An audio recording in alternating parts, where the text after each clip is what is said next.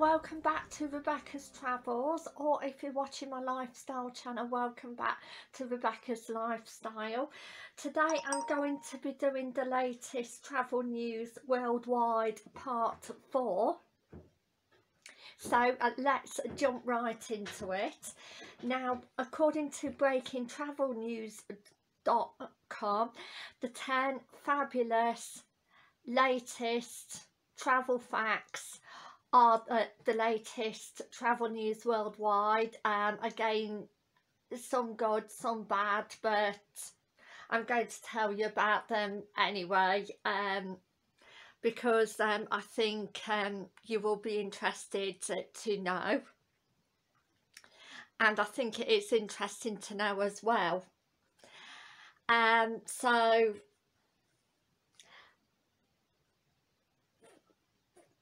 first up, we have Heathrow, and it's basically repeats its urgent call for the UK government for a testing regime.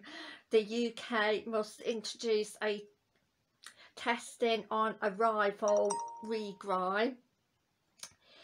It basically worries that too many people will have to quarantine from other countries, and if they can get them tested beforehand, then it will save them having to quarantine on arrival, coming back to the UK, which I think again is a brilliant thing, instead of having to quarantine when you come back.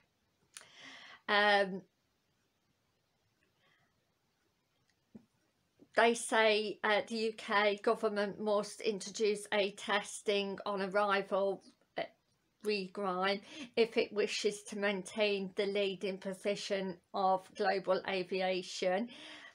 Heathrow Chief Executive John Hall Kay has basically argued, again I think he has a brilliant argument as well, because we can also detect people sooner as well, if they've got any symptoms or whether they have the disease or not.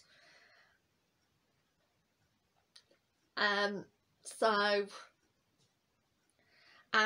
obviously it saves people having to quarantine on arrival. So I really hope the UK government do get a testing on arrival scheme in. Number 2, the UNWTO reported gradual opening of global borders to tourism. Yay, which is absolutely fantastic news. A majority of destinations around the world have now started easing travel restrictions, which is also good, all good news, and have introduced a response to the COVID-19 pandemic. A new report has been revealed. So again, well done. You see, places are reopening gradually, which is again a really good thing.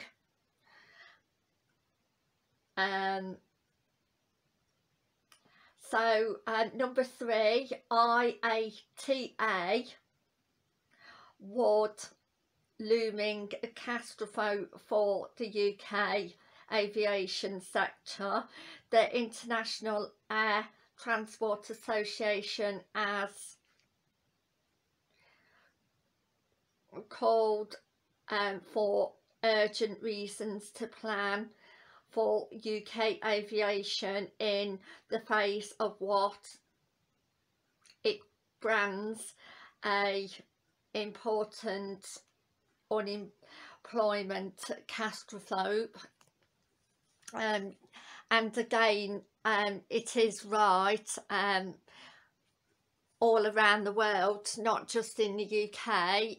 Companies have folded, unfortunately, and gone into administration, and have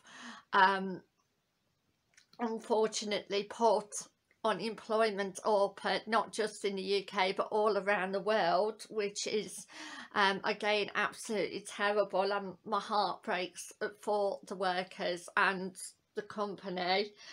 And moving on, finally, unfortunately Portugal has to be removed from England's quarantine safe list because of more people getting it, the COVID-19, unfortunately, in Portugal. But the rest is all fantastic news. Number 5, the Emirates is to relaunch flights to Casablanca, Mexico next week. So well done. Sorry. Emirates to relaunch flights to Casablanca, Morocco. Sorry. I do get those countries mixed up sometimes, but please do forgive me.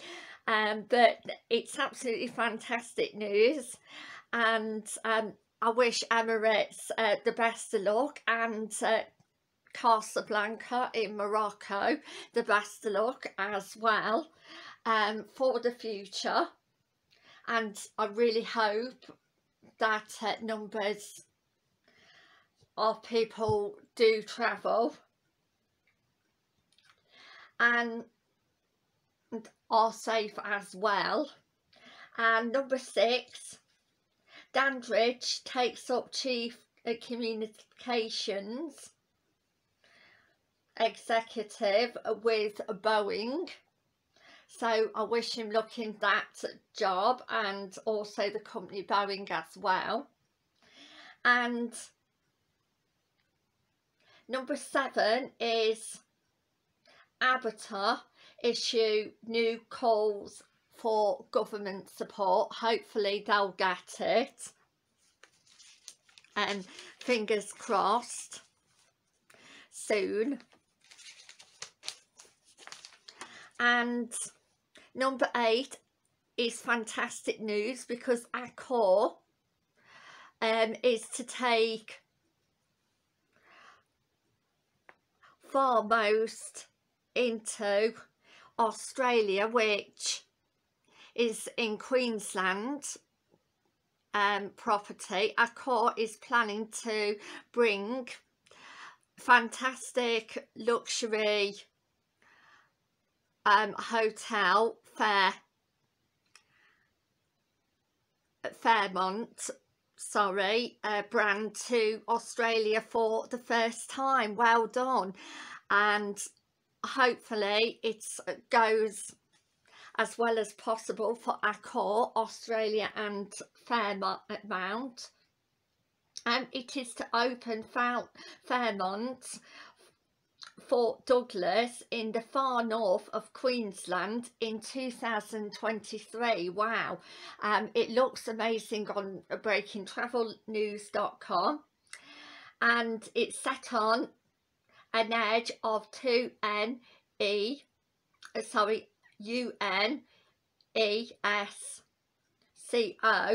World Heritage sites.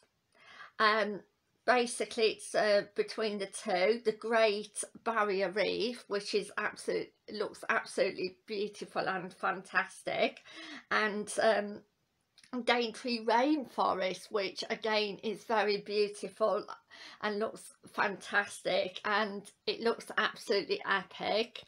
And so if you do have again the chance to go there, then I would definitely go there. It looks amazing, and the hotel and resort looks amazing as well. Number 9, breaking travel news, investigates HVS anticipates multi-speed global recovery. Yes, that must be again, if it does go ahead, absolutely fantastic. We hope. HVS leader has hosted a webinar to offer expert perspectives on key hospitality issues, including how COVID-19 pandemic has an impact on regions, and the kind of recovery hoteliers can be anticipating in the future. And according to them, they reckon it's going to be a speedy recovery, which again everybody hopes like any other business. And I really hope it's a speedy recovery, what they say. And it also gives hope out there as well, to all people around the world, again, that there is going to be, hopefully, fingers crossed, a speedy recovery in the future. Now, last but not least is Leeds Bradford Airport in West Yorkshire has released